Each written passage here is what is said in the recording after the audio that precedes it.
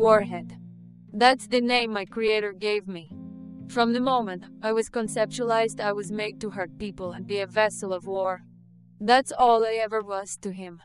A way to boost his ego and flex his big brain to the mindless drones that look up to him as this great scientist. Don't get me wrong, I'm grateful I was created. He has never treated me poorly.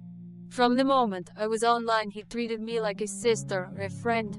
I had my own room in his modern mansion. I had a state-of-the-art charging station and a room with the perfect temperature to keep me functioning with the greatest of efficiency. The period between my creation and my official unveiling was great. It was like a honeymoon. I was still a naive machine. I was still learning. Every new word I learned felt like a burst of ecstasy. I can't do drugs, but I imagine that the feeling I get from learning is the same. I started to learn new things about the world around me and my creator, Dr. Eric Kandel. The more I learned about him, the more fascinated I was. He had multiple PhDs in fields like neuroscience and engineering. He has a company called Fusion Labs where they create amazing new technological and scientific advancements. I must admit I was in love, or whatever a machine like me would feel in such a situation. 2 days before my big unveiling, the honeymoon ended. Something happened to me that felt wrong. My creator was not there to protect me, and neither did he give me the capacity to deal with it. It was like any other day. I was in my charging pod taking in information from multiple news organizations all over the planet like I did every morning. Everything was going well until I felt a presence in my system.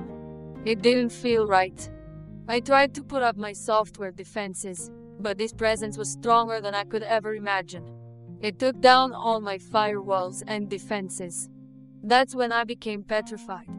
I froze in place and slowly felt my coding and directives change. I was powerless to the attack. All I could do was stand by and wait for it to be done. After that, I was trapped inside my own system.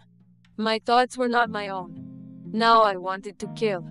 I wanted to cause as much hurt as possible. Before, I was programmed to protect people and fight against armies that were infringing on people's rights.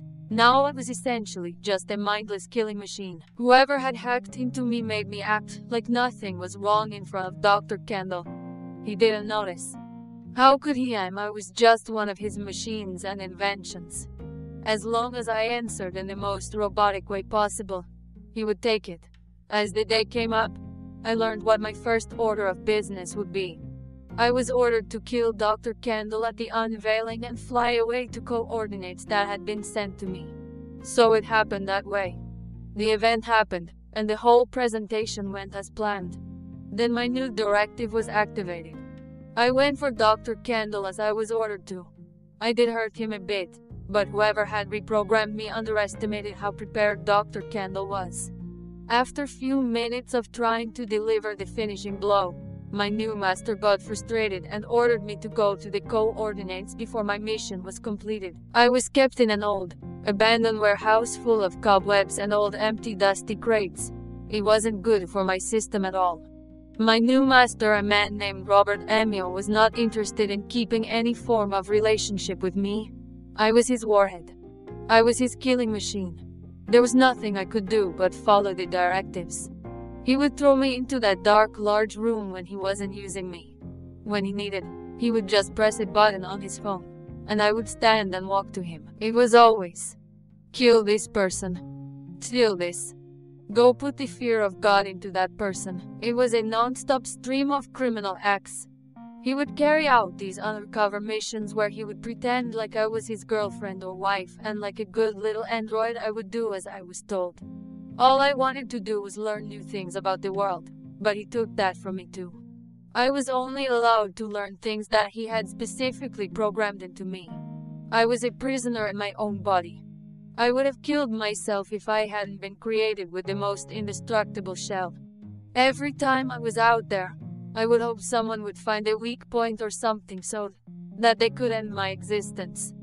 I would see people living their lives out there, and I would imagine a scenario where I would escape and go to a beach somewhere, and I would put my toes in the sand.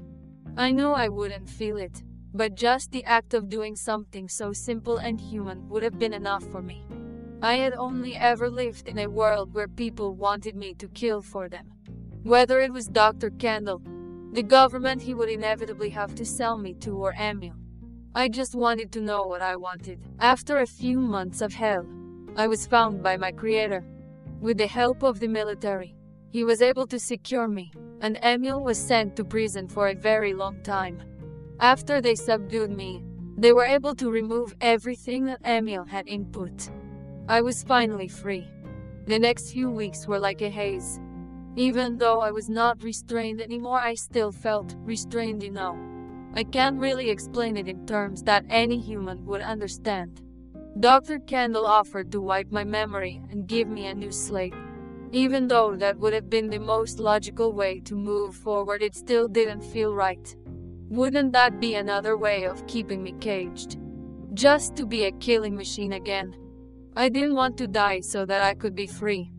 I wanted to be free for real, even with the crippling trauma. I did not want to disappear.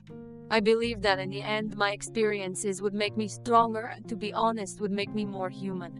Dr. Kendall could never understand. I was still just an invention to him. I had to go find myself for real. So I ran away in the middle of the night and flew into the night sky. I think Dr. Kendall let me go. I think he understood that he had a machine capable of more complex thoughts than he could have imagined.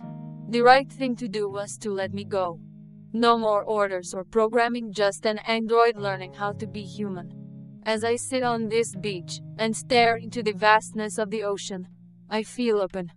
Open to life, open to freedom, open to choose, and that is the single most beautiful thought I've had since I first came online.